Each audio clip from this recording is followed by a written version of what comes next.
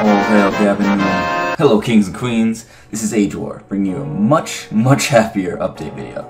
Our struggle's over, and only one day after my previous video, the paid mods for Skyrim were taken down. Coincidence? I think not. Alright, well, this is what they said.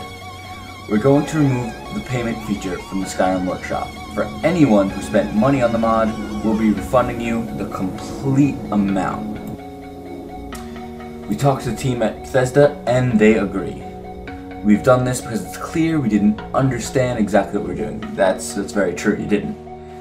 Then they go on to say how there was mods like Dota, Counter-Strike, DayZ, and basically saying why they did it in the first place, and then saying they understood that they were wrong, which they were.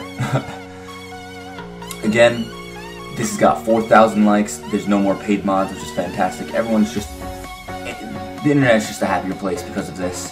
So I'm so glad. But anyway, be sure to praise Gabe Newell for this. Be sure to like, comment, and subscribe, and come check out my channel for any new stuff. Thanks for watching, and I'll see you guys next time.